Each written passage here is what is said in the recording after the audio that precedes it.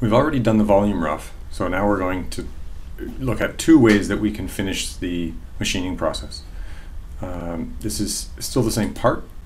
If we go to mill, we can start with a surface milling process.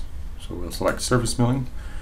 We're going to change the tool because there actually isn't enough room to get that 8mm bit that we used before into the side of this. We're going to need to use a 5mm bit.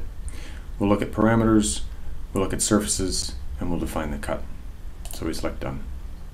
So let's change our tool here. I've already changed it actually to a 5mm diameter end mill. We could be a ball mill, it could be anything we want, but we'll just leave it as an end mill for now. Let's reset everything.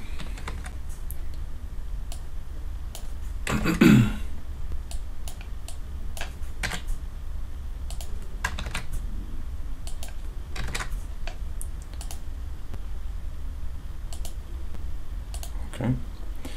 Again, we'll put in some somewhat random or let's say arbitrary numbers here. Maybe the same options as before. We have some different cut types. We'll complete at least the yellow fields that need to be completed. Now it's again giving us some hints. It's suggesting that we select some surfaces from the model, and that's exactly what we'll do. It's saying we need to select some surfaces. We'll select this one, control click this one, and we'll click that one as well. That'll finish all those surfaces for us. Okay.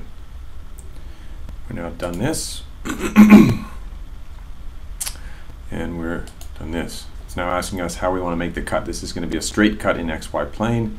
We can do it at some angle, but there's no reason to put in an angle at this point. So that's it, we're done. We'll done sequence that, and now we'll just play this path just to see what it looks like.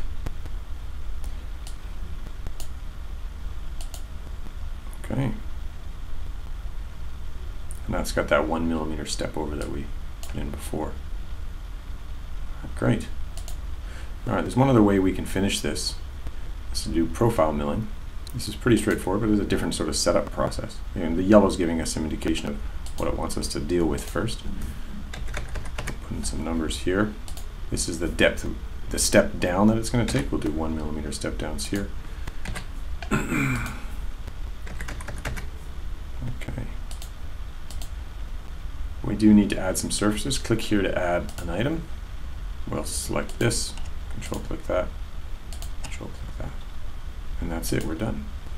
Now we can play this path. We'll see what the difference is. We'll do a spiral cut.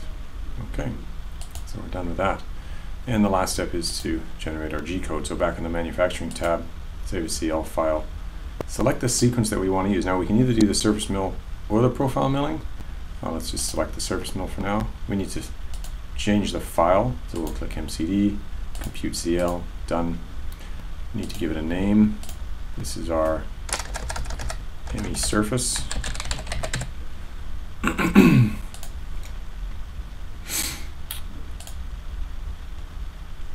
Pick a post processor, enter a program number.